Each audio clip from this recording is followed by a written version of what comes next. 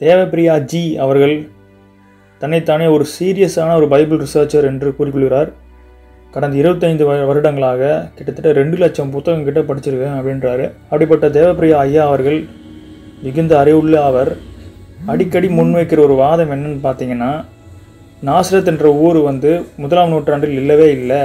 இயேசு கிறிஸ்து வாழ்ந்த நேரத்தில் நாசரத் என்ற ஒரு ஊரே கிடையாது. இப்போ ப்ரெசென்ட்டாக இருக்கிற நாசரத் என்ற ஊர் வந்து கடந்த ஒரு நூற்றாண்டு மட்டுமே தான் இருக்குது அப்படின்ட்டு அடிக்கடி முன்வைக்கிறாரு. இந்த வாதத்துக்கு நான் பதில் அடிக்கடி கொடுத்தாலும் அவர் காதில் விழாததுனால தனியாக ஒரு வீடியோவே போட்டுறேன். நான் எல்லா பிரச்சனைக்குமே வந்து தேவப்பிரியா ஐயா சொல்கிறது என்னென்னா, பல்நாட்டு பல்கலைக்கழக பேராசிரியர்கள், பல்நாட்டு பல்கலைக்கழக அறிஞர்கள் மட்டும் சொன்னாதான் நான் ஏற்றுப்பேன். அந்த அறிஞர்களையும் கிறிஸ்தவர்களாக இருந்தால் நான் ஏற்றுக்க மாட்டேன், அப்பாலஜிஸ்டாக இருந்தால் ஏற்றுக்க மாட்டேன், அதாவது பிஎஸ்டியே முடிச்சிருந்தாலும் அவங்க கிறிஸ்தவர்களாக இருந்தால் நான் ஏற்றுக்க மாட்டேன் அப்படின்ற ஒரு ஸ்ட்ராங்கான ஒரு பொசிஷனில் இருக்கிற தேவப்பிரியா ஐயா, நான் இந்த வாதத்துக்கு எதிராக ப்ரொஃபஸர் யார்டன்னா அலெக்சாண்ட்ரியா அப்படின்ற இஸ்ரேலை சேர்ந்த ஒரு ஆர்கியாலஜிஸ்ட், வரலாற்று ஆசிரியர், கிட்டத்தட்ட 25 வருஷமா இஸ்ரேலே தங்கி ஆர்கியாலஜி படித்த அந்த அம்மாவுடைய கட்டுரையை நான் மேற்கோள் காட்டும் போது அதுக்கு பதிலடியாக கொடுக்குற ஆன்சர் என்ன தெரியுங்களா? None of those references prove anything about gospel tales hero, but that gospel tales were written in that period. That is all. A truth seeker has nothing in that. இதுக்கான ஒரு வெப்சைட் அட்ரஸ் தான் கொடுக்குறாரு. இதை நான் மேற்கோள் காட்டுறேன். The Myth of Nazareth அப்படின்ற article எழுதின ரெனே சாம் அப்படின்ற எழுதியிருக்காரு. எல்லா பிரச்சனைக்குமே மேற்கோள் காட்டுறதுக்கு வந்து தேவப்பிரியா ஐயா அவர்கள் வந்து ஒரு பல்நாட்டு பல்கலைக்கழக பேராசிரியர், ஒரு பல்நாட்டு பல்கலைக்கழக வரலாற்று அறிஞர் பேசினா மட்டும் தான் நான் ஏற்றுப்பேன்னு சொல்லக்கூடியவர். இந்த பிரச்சனைக்கு மட்டும் ரினேசாம் அப்படின்றவரை பற்றி சொல்கிறாரு. ரினேசாம் யாருன்றதை நம்ம ஃபஸ்ட்டு பார்ப்போம்.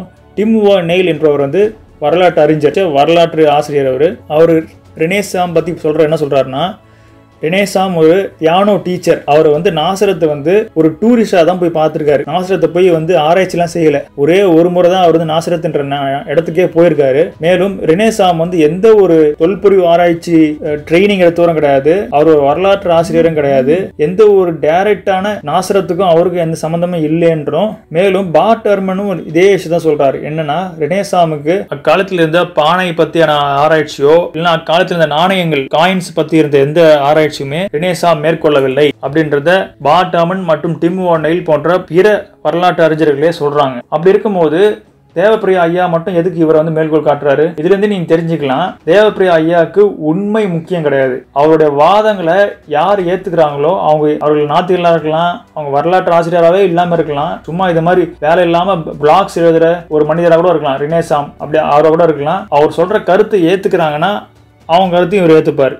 அப்போ இதில் வந்து எங்கே உண்மை இருக்குது? நம்ம வந்து இதே விஷயத்த பாட்டர்மன் ஆன்சர் பண்ணுறதை நம்ம பார்ப்போம். இது வந்து யாருமே ஏற்றுக்காத ஒரு விஷயம். மேலும் நாசரத் என்ற ஊர் இருந்தாலும் இல்லாட்டாலும் இயேசு கிறிஸ்து வாழ்ந்ததுக்கான ஆதாரங்கள் பல்வேறு ஆதாரங்கள் நிறைய இருக்குது. ஜோசிஃபஸ் சொன்னது, டாசிடஸ் சொன்னது மற்றும் பைபிள்லேயே 5-6 பேர் இண்டிவிஜுவலாக சொன்ன விஷயங்கள் எல்லாமே இருக்கிறதுனால நாசரத் என்ற ஊர் இல்லவே இல்லை என்றாலும் இயேசு கிறிஸ்து வாழ்ந்ததுக்கான வரலாற்று ஆதாரங்கள் மிக அதிகமாக உள்ளது. அதனால் அதை ஏற்றிட்டு தான் ஆகணும். இது வந்து தேவையில்லாமல் திசை திருப்புற ஒரு முயற்சி தான் நான் பார்க்குறேன்.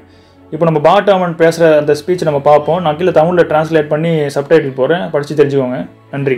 I simply have never found this argument to be anywhere close to persuasive for 2 reasons. One reason is archaeologists have dug where ancient Nazareth was, and they've discovered that it was there.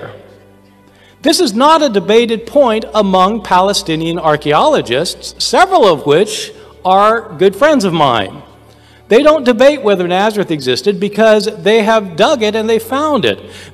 They've uncovered a house there, they've uncovered a farm there, they've uncovered pottery there, they've uncovered coins there. The pottery and the coins date to the days of Jesus. Certainly Nazareth did exist. It's been shown to exist. Anyone who thinks otherwise simply doesn't know the archaeological record. I'm afraid it's that simple.